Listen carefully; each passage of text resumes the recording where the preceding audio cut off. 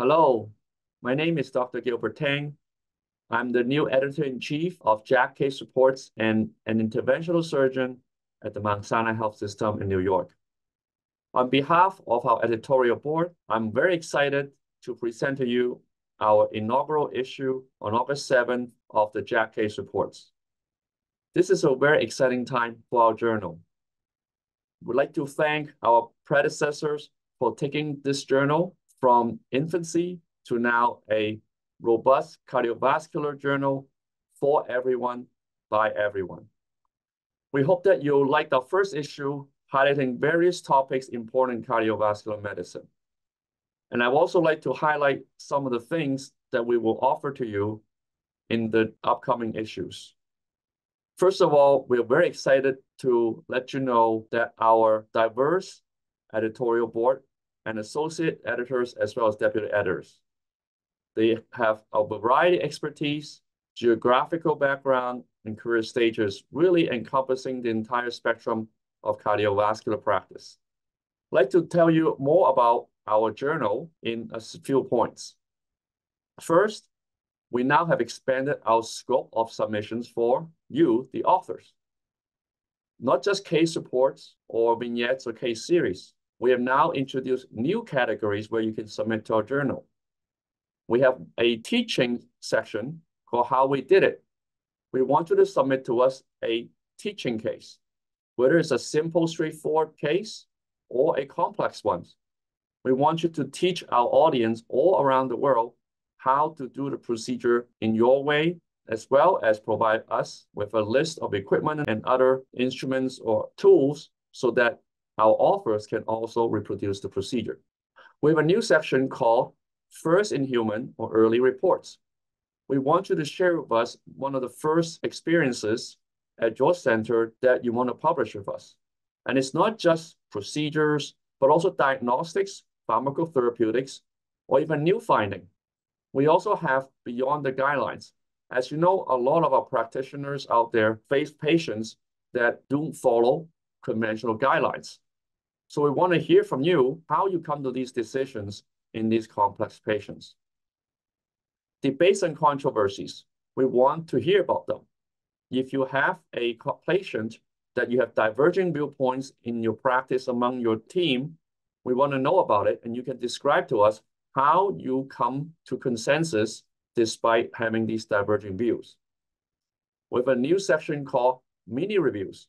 These are contemporary mini reviews, not a comprehensive one, on salient topics that is case-based so that the authors can present to us, the readers, about the latest in the literature. So rather than going through an exhaustive list of references that you need to look up online. We also have the four corners. These four corners represent the pillars of cardiovascular medicine. We have the diagnostic challenge, and this is not just the previous EKG challenges, but also imaging challenges.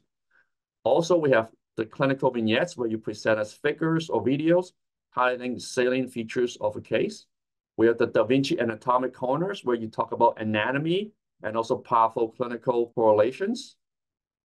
And we also have the cardiovascular team corners where our advanced practice providers share with us how they come to decisions in the context of a cardiovascular team.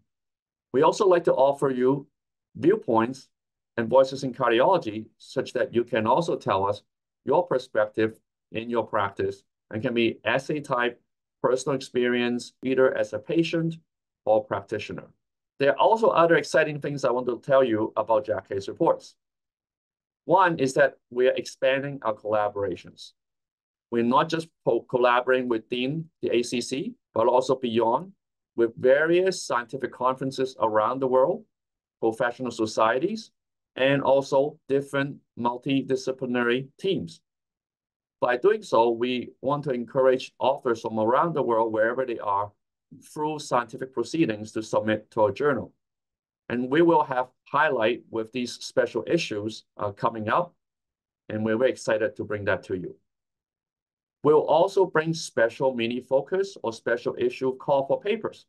So for example, we just had a record-breaking submissions on cardiac masses to our journal, highlighting a variety of interest in terms of cardiac masses, not just native, but could be foreign bodies or anything that you come across in your practice. We also have a special rheumatic heart issue coming up.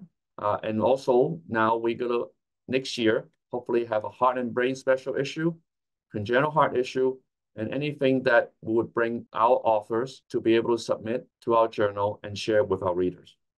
The other thing that we're very excited to bring to you is we're going to expand our collaboration within the JACC family of journals. We are not a niche or specialty specific journal. We are a journal for the entire spectrum of cardiovascular medicine. So it's a golden opportunity for us in JACC Case Reports to collaborate with specialty journals within the JACC group, such as JACC Interventions, JACC EP, JACC Imaging, JACC Cardio-Oncology, JACC Advances, and others. I've been very fortunate to start my own tenure as editor-in-chief with the JACC editor-in-chief, Professor Harlan Crumrose. And together, we also collaborate with JACC to have our authors contribute to articles across the entire JACC group. Now, social media and digital media are increasingly important in the dissemination of medical information. And we know that some of the authors out there, such as yourself, may have posted a very interesting case on digital and social media. We want to hear about them. Submit to us. Take a shot. We'll be more than happy to review and also promote your article. We're in the process of recruiting social media and digital media editors and ambassadors. If you're interested in promoting the work of cardiovascular medicine all around the world, particularly of our authors, please let us know. You can find me on Twitter and LinkedIn. In summary, we are very excited to take JACC Case Reports to a new and exciting level by increasing our collaboration across a wide range of disciplines, increasing our submissions through collaborations with scientific meetings and professional societies, as well as fellows in training, as well as cardiovascular team practitioners. We are also very excited to broaden the scope of submissions to make the journal more enriched in content. We look forward to seeing you, and if you have any questions, feel free to reach out to us. We look forward to your submission. Thank you.